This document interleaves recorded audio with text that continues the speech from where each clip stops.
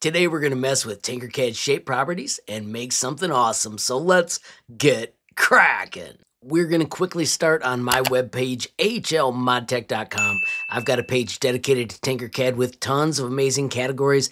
Down below you'll find the day one favorites, the useful starters, and the Tinkercad essentials.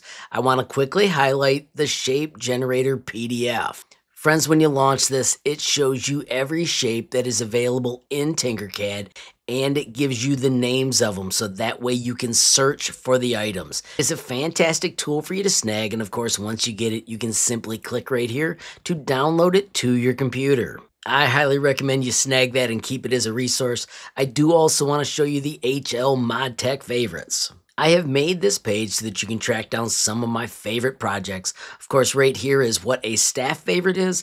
These are projects that the staff did not choose for a favorite, but I think they're worthy of you checking out. This is Tinkercad.com. If you've never been here before, I simply choose Sign In with Google.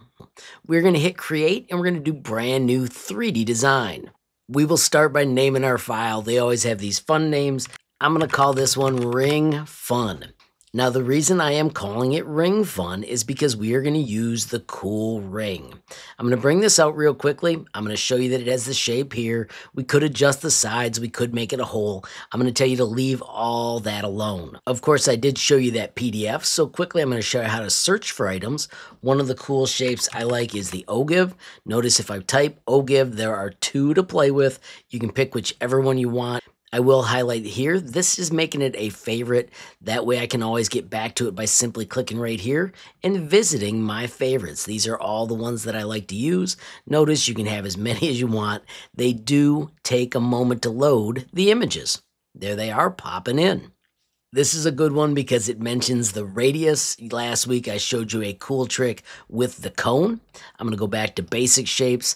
We took this cone and where it says radius, we converted it to work with diameter. It was a pretty slick trick. I'll put that video up here. I have not tested to see if it works with the ogive yet, but if somebody would let me know in the comments, that would be fantastic. So let's quickly play with this ring. Watch this. It's got handles that you can stretch out and make it look all kinds of different wacky ways. If I stretch it vertically, now it's some sort of tube.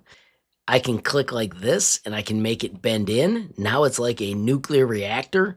If we fiddle with this down here and stretch these handles, we can make it look like a vase.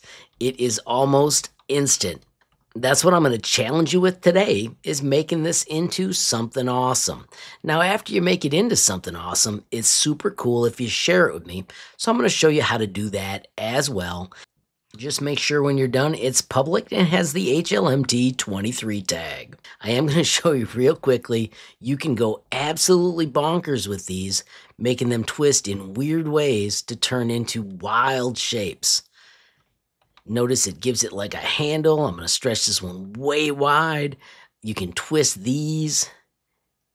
I'm going to even overlap it so it goes over top of itself.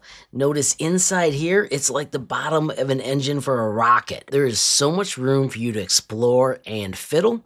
I'm excited to see what kind of cool things you can make with these. Notice we can also adjust the sides. It is pretty wild what you can build with this cool shape. I'm going to give it a custom green. And bingo, I'm going to call that good. Now, friends, whenever you finish a project, if you click back here, this is our Tinkercad desktop.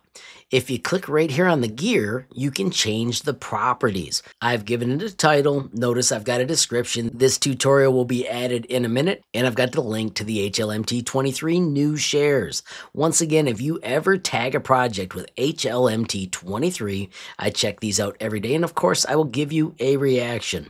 Finally, click down here on public, and if you want people to be able to play with your design, leave it as share alike. If you want it so they can just see your design, set it to no derivatives. Finally, click Save Changes. Real quickly, let's click on the design. I'm going to show you another cool thing.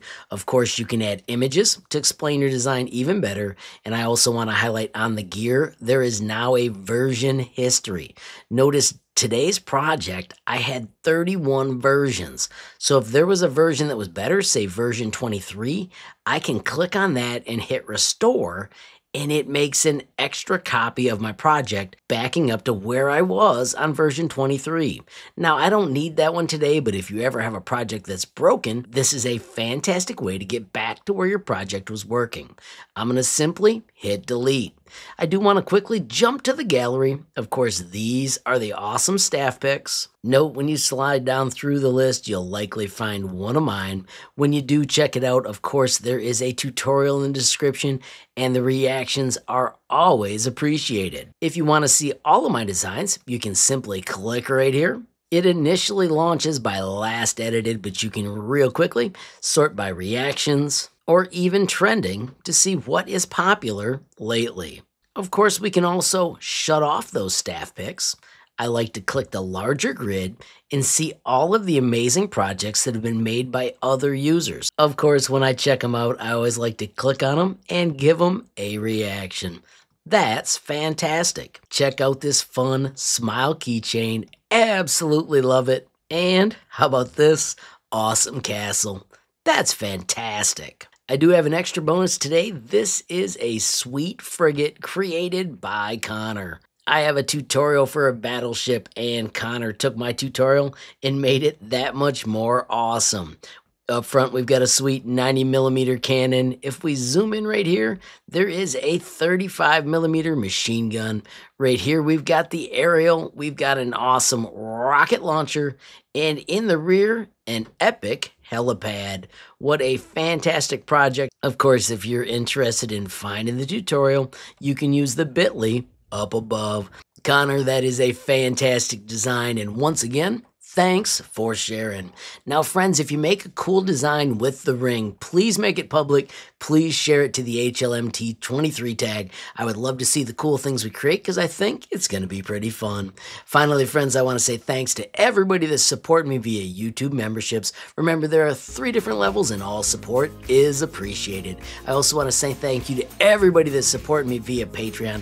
Love how that group is growing. Of course, you can learn more with the bit.ly up above or the link in the description. Finally, I want to thank you, friends, for watching. Don't forget, every time you hit that like button, share a video, add a comment down below, or click subscribe.